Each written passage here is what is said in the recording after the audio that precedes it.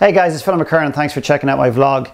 Today I wanted to have a little conversation. I want to open up a conversation. In some ways, kind of extending from the last one called the celebrity illusion, but this one is a little bit more specific. It's a conversation that I opened up at a recent mentoring weekend that I ran.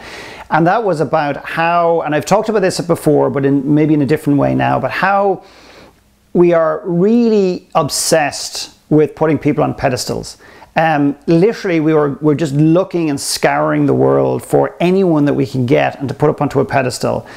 And again, I'm not speaking on behalf of you necessarily. I'm generalizing. I have to in terms of a video just to kind of get a message across. And just for what it's worth, what I believe happens when we put people on a pedestal, which I've said before, when we put them on a pedestal, whether it's an inch high or a mile high, we're basically saying one thing. Not that they're just better than us and that we respect them to some extent more than we respect ourselves, but they're better than us, that we are not enough. That's in essence what we're saying, okay? So the one and the example, and this is just an example, I could create an example out of many, many characters, but it is an example nonetheless. And the example I use is, and used in the conversation, was Steve Jobs. Now, in all the documentaries and different things that I've looked at, and not a whole lot of research, but just looking around in terms of this man, his life, how he lived it, how he operated, and of course, as he departed this world, the type of effect and the vacuum it had. But leaving aside technology and the vacuum there, or the potential vacuum or not, I want to talk more in terms of our emotional connection to Steve Jobs, our emotional connection to anyone in a place of power, our emotional connection to people who are in that celebrity type of environment. And when Steve Jobs died and when he passed away, there was literally people having candlelit visuals all around the world. There were people literally lying on the pavement, uncontrollable, distraught, who had to be literally almost peeled off the pavement and carried home, uncontrollable. And they were so deeply devastated. And yet they'd never met the man. They had never been in his company. All they had ever done is bought one of his pieces of equipment. Now, before you turn off this video, just stick with me for a minute, okay? I'm not trying to suggest that what Steve Jobs did was insignificant. But what I'm trying to do is create some context and perspective here in terms of how and why did he get up onto such a pedestal, and why do we as individuals, as humanity, put him up there and give him such respect, more respect than arguably we give ourselves?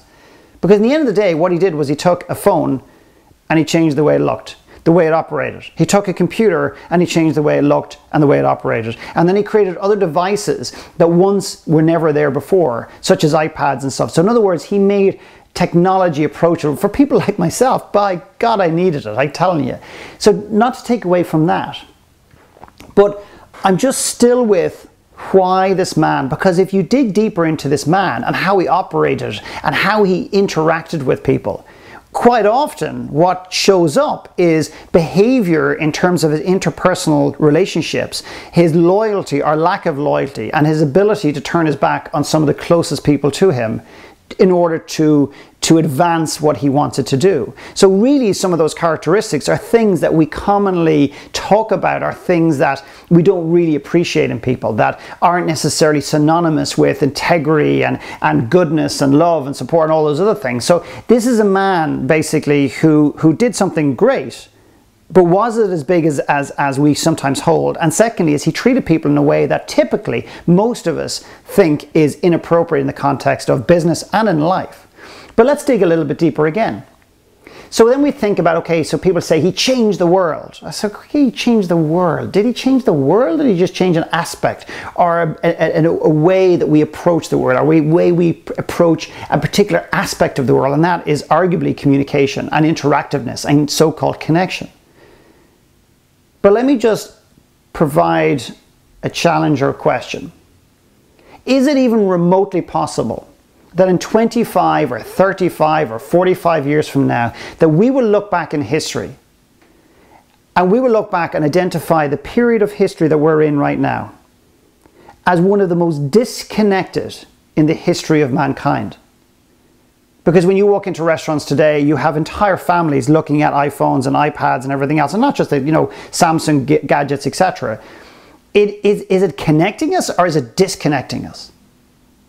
So if we look back in history, or even if we just gather our awareness around it now and actually believe to some extent there is a disconnectedness that comes with this incredible connectiveness, if that makes any sense. We could be looking back in 25 years from now and saying Steve Jobs was a pioneer in one of the most disconnected stages in human history. But yet we continue to put him on a pedestal. Let's just say I'm wrong. Let's just say we look back and there's something we can see today, and we're looking back in hindsight and going, disconnectedness? In fact, what we've discovered is that he held the societal framework together with his ability to allow us to connect. Let's just say I'm so far off the mark. It's nothing to do with disconnectedness, it was complete connectiveness. And on a deep social level, Steve Jobs has done something incredible, even more amazing than we think he's done already. Even if that happens 25 and 30 years from now, does that still give him the place that we've given him in society, or most people have given him in society? That we push him up as some human god, that we worship, that we are uncontrollably upset when he died, when he passed away? I don't mean to be disrespectful, I really don't. And I'm not just picking someone who's passed away so they can't defend themselves. That's not my intent either. He just happens to be one of those men, one of those individuals, one of those humans that is more recent and has literally been given this status of a man who changed the world. But how did he change the world? And what did he do to get there? And what did he really do when you break it down? He created pieces of technology. And yet we treat him and have treated him and continue to hold him in such a huge base. It's just an example that we can give out to many, many other characters in today in business or who have previously passed away. But the other thing to wrap this up is that if we give someone like that such value in society, then how are we meant to derive even half that value towards the most important relationship, which is the one with ourselves? When the benchmark is turning over billions of dollars, is creating technology that has never existed before, that it is ultimately changing the world. Because if that's our benchmark for, pedestalness or respect, well then how are we ever going to live up to that? Because unless we create something extraordinary, unless we change the world, unless we turn over X amount of billion of dollars, we're not going to achieve the type of success and value to be good enough.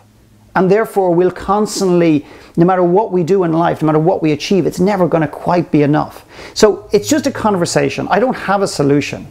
All I do know is as I travel the world and I work with individuals, whether they're the wealthiest individuals in the United States, or whether they're the poorest people in the United States, or whether they're very wealthy people in Canada, or anywhere else for that matter, I see the same thing showing up time and time again, and that is our absolute need, deep need, driven by an insecurity within ourselves, driven by society, to push people up onto a pedestal that, with respect, deserve respect, but not that much respect.